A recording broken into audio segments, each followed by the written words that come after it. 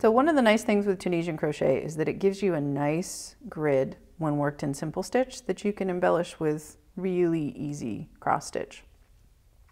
Here's a blank field of Tunisian simple stitch, and it's really just a matter of making X's, just as you would in a cross stitch cloth. And these little ridges that run across help to keep you sort of centered. So I've just come up below these two bars here, so I'm going to go across and go in below the next two bars.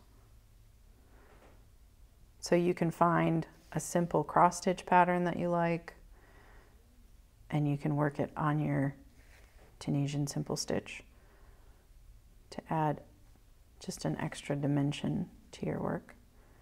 So just for demonstration purposes, I'm making 3 stitches in a row. So I'm going to go left to right, bottom to top, 3 stitches across. Then I'm going to come in as if I was going to do a 4th stitch across, but instead I'm going to go right to left, bottom to top, back across to make the little crosses, to make the little X's of cross stitch.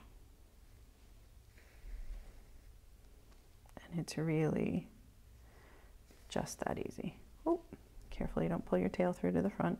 That happens, just pull it back through.